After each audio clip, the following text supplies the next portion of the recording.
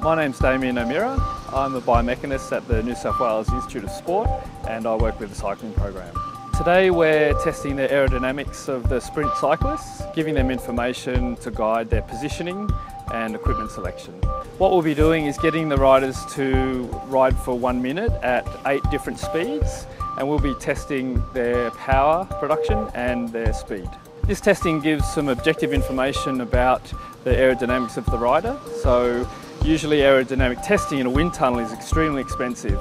So this is a field-based test that we'll be doing using some of the sensors that the guys have on their bikes for regular training, such as a power meter. This process fits in with the bigger picture of preparing the athlete for performance. So we'll be combining this information with bike fit information and looking at how the athlete and bike come together as a unit to produce the best outcome.